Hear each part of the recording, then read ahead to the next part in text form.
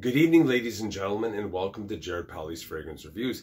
Today we're going to be examining a fragrance from the house of Paco Rabanne. This fragrance is known as XS, which originally came out in 1994. And this bottle I'm holding is the 2018 reformulation.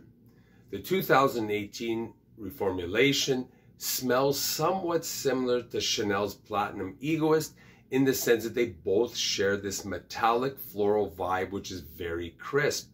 One other noteworthy thought about this fragrance is it is almost completely absent of any type of sweetness. So I'm going to take it out of the box. The original 1994 release was a much taller bottle, and the juice was kind of a golden color. So it comes in a Zippo style of sprayer. I'm going to just give it a spray. So initially you get that sharp blast of that metallic citrus, which is very dry, and not everyone is going to like this note. This is going to be somewhat of a polarizing note because it is not sweet at all.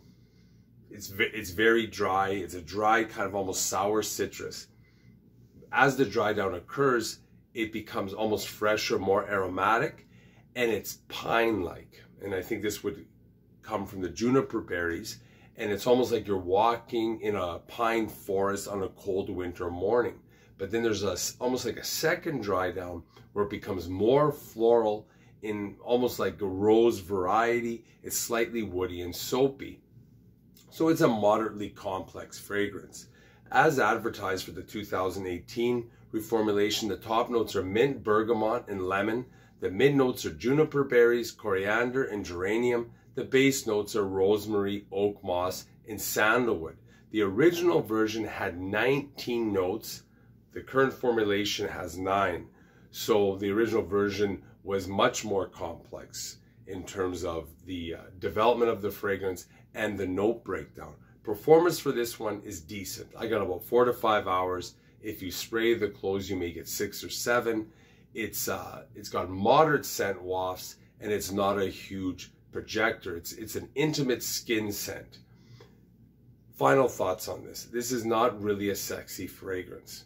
This is something you're definitely going to have to try before you buy.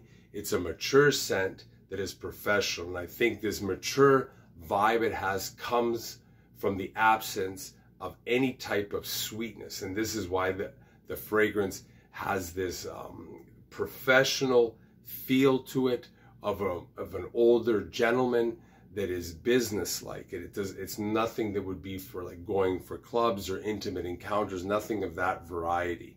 It is more of a serious fragrance. I think a gentleman 25 and up that is mature and likes this type of fragrance, this type of vibe, this may suit him well.